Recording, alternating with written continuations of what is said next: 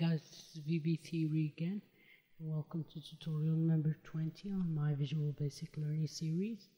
So today we'll be working on how to get colors through RGB codes. So RGB codes stands for red, blue, green and blue.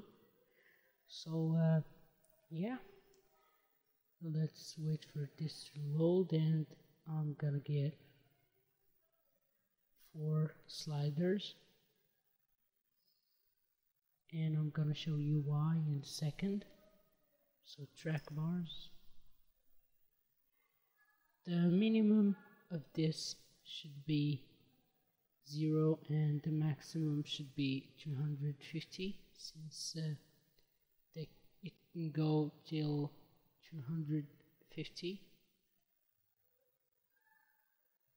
Okay, here are 4. Now let's stretch these out first, like that. Okay, and now we want to make a sub. So public sub change color. So we're gonna change the back color of the form. So back color equals color dot from ARGB, and it means for ARGB it's the same as RGB. So we need the blue, which is track bar 1 dot value, the red track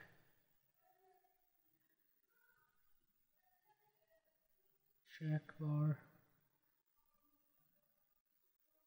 2 dot value, and track bar 3 dot value, and we'll need another one actually, which is the opacity.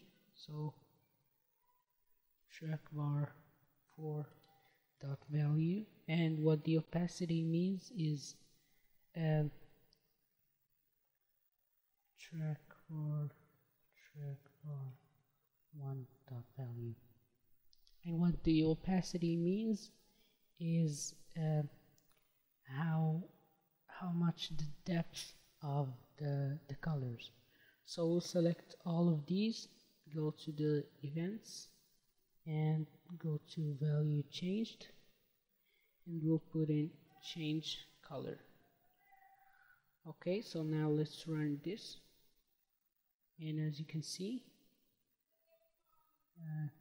there's a bug. So let's actually stop this and add a panel, because I think the form doesn't support the opacity thing. So we'll change this back color to panel 1 dot back color. Okay, let's run it now, and it should work fine.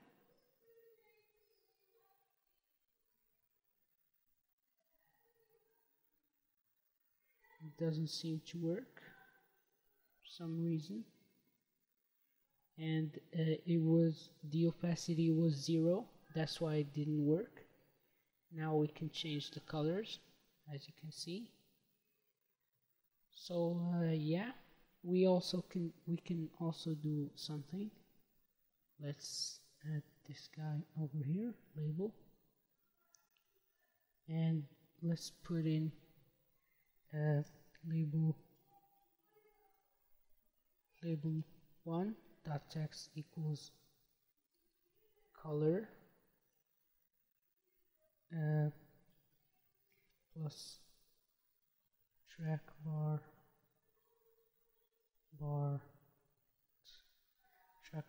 4 dot value plus comma plus track bar 1 dot value plus comma plus track bar 2 actually dot value plus comma plus track bar 3 dot value plus and close the parenthesis. So now let's run it, and as you can see it changes.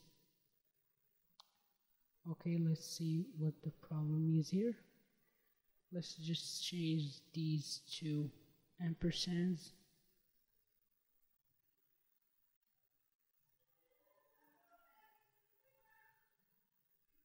Okay, so let's change the opacity again, and as you can see it gives us a little preview, color preview, and that is it for this tutorial. So thank you guys for watching. Hope you learned something out of it. If you did, thumbs up, comment, and subscribe to my channel. Follow me on Twitter, twitter.com/vbtheory, and the code is in the description below. And see you next time, guys.